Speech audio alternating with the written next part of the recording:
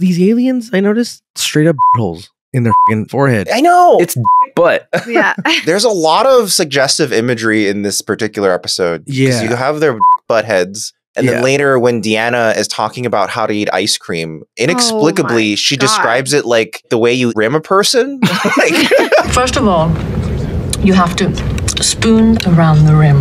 Then you gently spoon around the sides like you're sculpting it. Relish every bite. Make every one an event. And then, with the last spoonful, close your eyes. I had no idea it was such a ritual.